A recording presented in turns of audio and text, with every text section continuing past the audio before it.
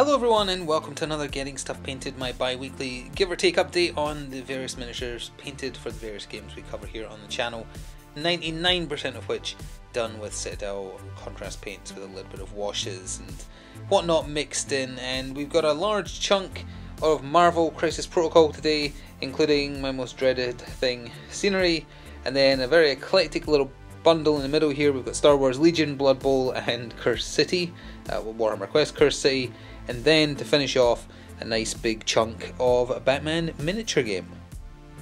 So my abhorrence for painting scenery is probably no secret at this point, and this is a pretty good example of that because this is a car that came in the core box for Marvel Crisis Protocol, which of course released a year and 3 months ago roughly at this point. So I finally got this because I found my blue spray paint. So this wasn't painted with contrast in the sense of the actual just base coat, because contrast looks garbage on large flat surfaces, of which this has a lot. So this was just, as you can probably tell by the base, slapped onto a stick, sprayed blue, but afterwards I did use contrast and washes for the rest of it, which I'm hoping is in focus. A little bit of Leadbelcher for the front, Grey Seer for the light, Yanden Yellow, I can't remember, I think it's Calgar Blue for the windscreen with neon oil over the top to give it that kind of dirty look, in the cracks as well to add a little bit of definition at distance, and Blood Angel's Red contrast for the brake lights. So it got done. There's still one more car from that core set, and it's a taxi. I don't have yellow spray paint. I guess I have black. I could make it look like a London cab, but it's designed like an American one. So I don't know. But that's been a bugbear, that's been sitting waiting to be sprayed, and I finally found my blue spray paint, so I was like, sure, I'll do it. And then I discovered why I lost my blue spray paint. It's because it leaks. Almost irreparably damaged my carpet. But anyway, so we have the Heroes for Hire, and then the new Cabal on the streets. So we have Luke Cage first of all. I like Luke Cage, mostly because of a Netflix show. I've read a few comics with him in it, but never like super important characters. I like the guy that got to play him in the Netflix show. I would love if he played him in the cinematic universe at some point. And I like the model, just showing off his strength, his confidence. So this is Space Wolf's Grey, which again is the most perfect denim colour you can possibly get in my opinion. Yanden Yellow for his trademark yellow shirt, some Leadbelcher Silver with dry brushed Mornfang Brown to give it a kind of rusty look, and Basilicanum Grey for the base.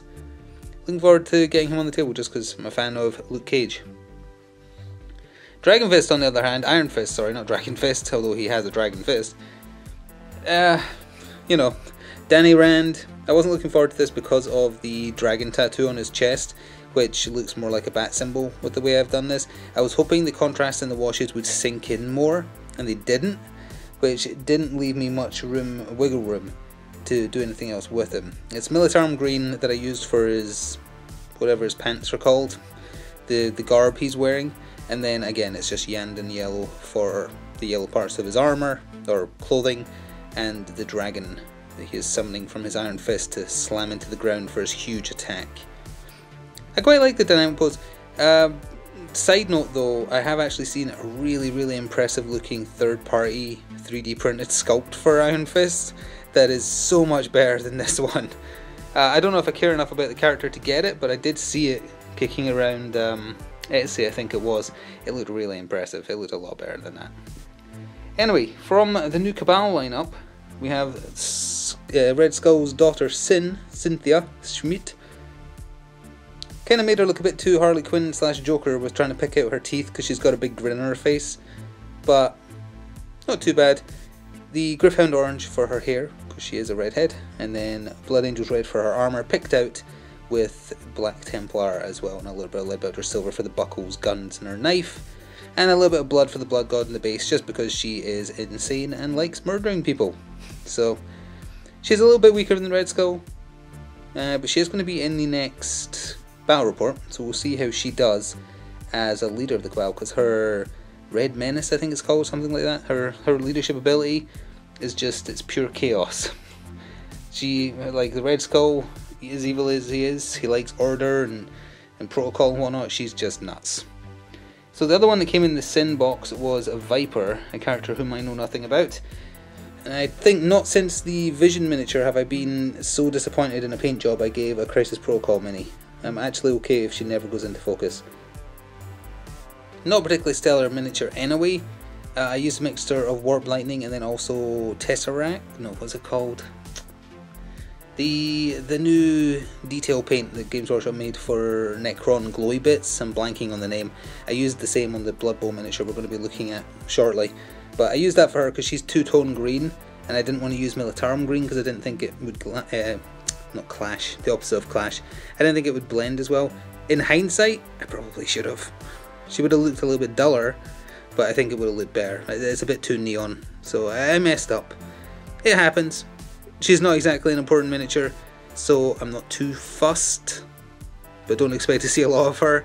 Much like you don't see a lot of Vision in the battle reports on the channel, which is a shame actually, because Vision's fun, but I am somewhat ashamed of the paint job I did on that, and the same can be said for her. So speaking of the weird cluster of miniatures, or at least one of them, let's cover that. So I was test painting a Skaven Gutter Runner for the Skaven Blood Bowl team. So I was experimenting with a few different things, including using more of that Necron neon paint, because they have very luminous glows. The suggested painting colour to use is Moot Green, which is fine. I've used Moot Green a lot in the past. I wanted them to stand out a little bit more, that's why I went with the neon kind of look, with a wash over the top. The rest of it is done with contrast, like the contrast pink and the Blood Angels red, Black Templar, etc. The base has more of that Necron colour on it, and then the Mordant Earth texture paint over it, which sadly I had barely any left of, so it hasn't really cracked properly, but I want it to look like Skaven Warpstone. So that's the look I'm going for with them. I'm quite happy with this, pardon me, with this style. So I think I'm going to stick with that as I slowly, again, over many months, start building up yet another Blood Bowl team to start including. And if you aren't aware, there is a league running. I've actually just noticed, oh yeah, I was wondering why there's a gap there, but that's the hole for the ball. I didn't fully cover it, so it shows you again just how little Mordant Earth I have. I have more now though, I ordered some more. And then another zombie from Cursey. I have nothing to say about Cursey particularly, nor anything about this zombie. It's exactly the same as two more I've painted, and I used the exact same methods as I previously talked about. I like the miniatures, I love the zombies that come in the box. I love that they're like staked to their own graves and are becoming tree people or something. But Cursey in general, it's not in a good place. So finally, for the miscellaneous stuff from Star Wars Legion, two more Stormtroopers, but these ones are equipped with, I think they're called DTTs, or DDT, I don't remember. It's the heavy weapon guys of the standard Stormtrooper squads. You have to buy the upgrade, and then they bring this big blaster in. I'm not sure quite how it differs, you roll better dice. But if you want to want me to go into detail about how I've painted Stormtrooper white, I did that last time I covered just the basic Stormtroopers, did the exact same thing here. Exactly the same, including how to do the base, but just knocking out more of the Empire side of one of the starter sets. It's the Star Wars Legion. Very slow getting through that, but that's more so just because I'm enjoying painting the miniatures for it than I am being like, oh, I have to play this game immediately, because it's been out for a while, so you know, it's not going anywhere. It's just the miniatures I'm enjoying at the moment. And I have like a bunch of character packs for it that I want to get to. Again, not because, oh, I'll definitely field them, but just because I like them. So finally this time we have a huge chunk from the Batman miniature game, starting with the very garish yellow outlined 3 cat markers that go with the 3rd edition Catwoman, who's right there. I made them garish and standout-ish purely because these are suspect markers within the context of the game, and for the purposes of recording it's nice to have them standing out so that you know where they are, because instead of normal suspect markers she puts down these little clusters of 3 cats, and as long as one of them is down, if she dies she can just appear next to one of these cats and she does not die because she uses up one of her lives, her 9 lives. The cat disappears after that, but it's a very neat concept. She has some very interesting, like, unique gameplay mechanics specific to just her, like just this version of Catwoman, not every Catwoman that exists in the game. So these are just for her and how she works with them, and her I think her unique objective card as well requires them. Not super keen on the actual big base Catwoman that they did, just because the base has so much, will ever get in focus, it has too much blank space. If it was like literally littered with jewels and such to pick out, I think it'd look a little bit better. It's mostly just Black Templar contrast. The sacks are just Grey Seer with Agrax Earthshade over the top, and Warp Lightning for the stacks of cash going around her. The official paint job had like the cats, a few different like tabby colours and whatnot, but I decided to make them all black cats because that's what I associate with Catwoman, plus it's easier. But less excited about this miniature in general, more excited to see it perform on the table again, just because of the unique mechanics that are specific to just her. So from Gen Con 2018, I believe, a miniature I've had sitting for a while. A lesser known DC character, this is Grifter, immense psychic capabilities and telekinesis and what have you, but he also opts to just use guns. He's actually exceptionally dangerous on the table, and pretty neat miniature. Warp Lightning for his cape, Blood Angel's Red for his mask and gloves, Snakebite Leather for his trousers along with Wildwood for his boots. And what colour did I use for his ammo belt? I think I used Nazdrag Yellow and then Agrax Earthshade over the whole thing. It's a very killy miniature despite being Batman affiliation, and not to be trifled with. As I say, his immense psychic powers actually do have rules, and he can do some pretty nasty stuff. And then if you want goofy stuff, well, that's why we have Calendar Man. Classic Calendar Man, like 70s or 80s Calendar Man. Oh. Here we go. I wasn't going to get this, but then I picked it up cheap in a sale from the Top Hatted Hamster. So, because he's so goofy, like he kind of crosses that goofy line. But then I do also have Polka Dot Man, so, you know, what can you say? Blood Angel's Red, Grey Seer for all the papers and such.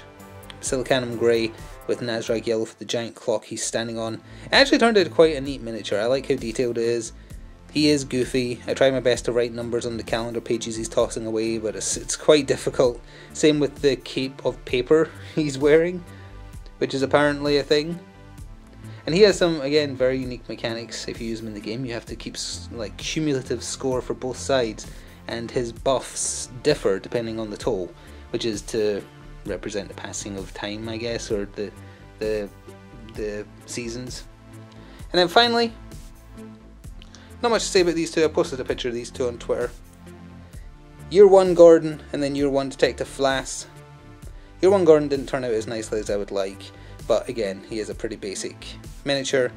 Good stats on the field for his point cost, I feel, but nothing fancy miniature wise. At least Flass is looking angry.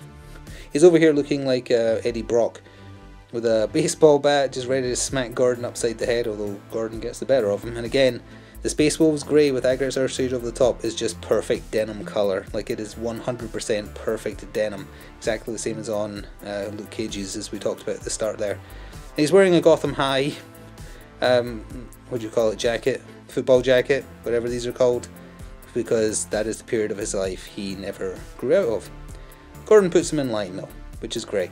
And he can be a Batman miniature crew, or he can go into organised crime because he's a crooked cop, which is an interesting gameplay mechanic. So that is it. That is another 2 weeks or so worth of miniatures. Be sure to show me what you've been painting on Twitter at GamerEND. I try and like and retweet and whatnot everything I can to my followers. Even if it's a game I don't cover, I don't mind. I just like seeing painted stuff, and to help encourage people to get into it and enjoy it more so. Don't like force yourself through it, but enjoy it. In 2 weeks or so, what will we see from me? We definitely have more Crisis Protocol, working through the X-Force releases as we speak. I believe the new Spider-Man releases are coming on their way in like the next few days, so there's a lot more Crisis Protocol to come. I'm very into painting those miniatures right now because they're usually a joy to paint. Got some more Batman stuff as well, still waiting for the Black Mask releases, which are delayed despite apparently Night Models claiming that if they don't put cards in the packs anymore, they'll be quicker to release, which I have some choice words about that, but none that can be said on a safe for all ages channel. But we'll probably see some Batman stuff regardless. Working my way through miscellaneous Blood Bowl and Star Wars Legion as well, and who knows what else. Let's leave it at that. Thank you very much for watching. Get your miniatures painted. It's fun, it's enjoyable, it's calming, it's relaxing, and all that other good stuff. See you in 2 weeks. Ta-ta for now.